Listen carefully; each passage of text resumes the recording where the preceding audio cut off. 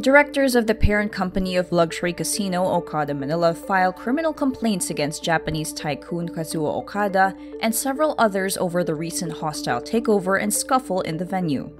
The directors on Monday, June 6, filed kidnapping, serious illegal detention, grave coercion, and unjust vexation complaints against Okada, Filipino businessman Tony Boy Cojuangco, and other company officials.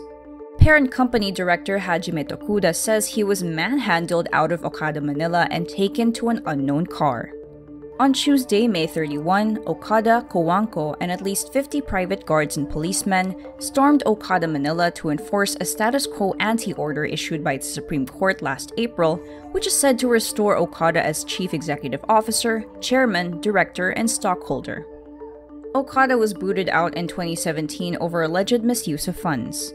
Parent company director Michiaki Satate insists the other companies which own Okada Manila do not recognize the gaming tycoon's sham board.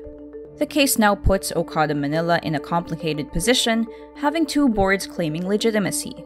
Okada's estranged wife Takako condemns the violent acts led by her husband. His son Tomohiro sides with his mother. Tomohiro is the majority shareholder of Okada Holdings, the ultimate parent of all the companies owning Okada Manila.